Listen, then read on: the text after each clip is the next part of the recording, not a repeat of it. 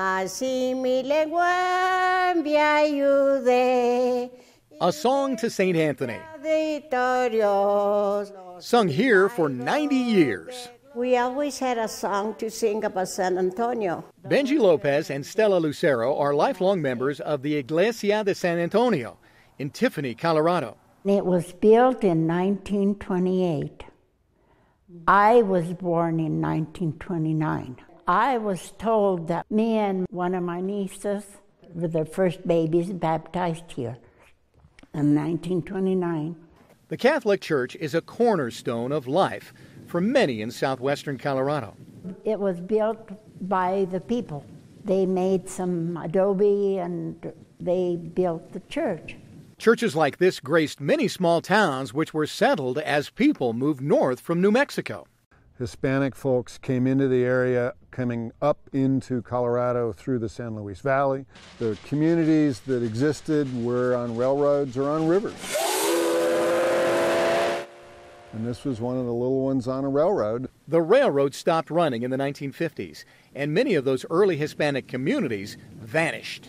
A lot of the truly historic southwest Colorado communities are under Navajo Reservoir. They were flooded, so they're gone. And so to have a church that's still active in an old building that's Adobe in southern Colorado, southeast of Durango, is pretty exciting. It's got these great Gothic windows. It was built by local people to serve their local needs. For historians, preserving the church saves an important chapter in history.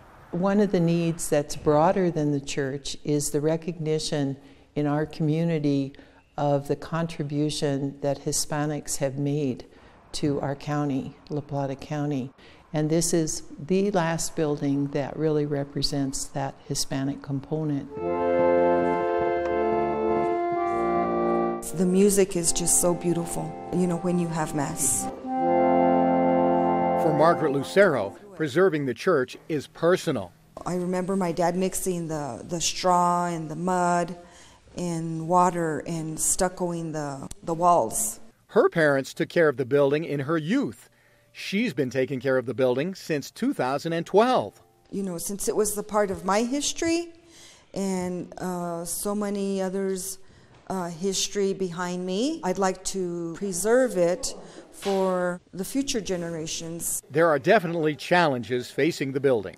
The outdoors, every year you see more and more stucco coming off. Every little area is becoming very fragile, ready to crumble. To parishioners of San Antonio, taking care of the church comes as naturally as taking care of family. When we have to come and clean the church, it wasn't like a chore. It was a privileged feeling. Mom made us understand the honor in doing that kind of job.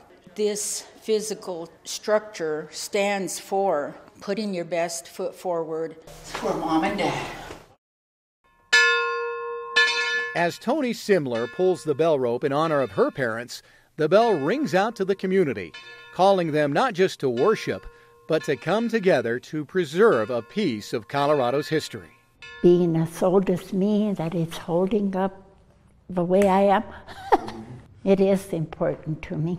The church, the building, and the heart of the church are in good shape because of the people who've taken care of them. It's joy and peace. That something so traditional is still here.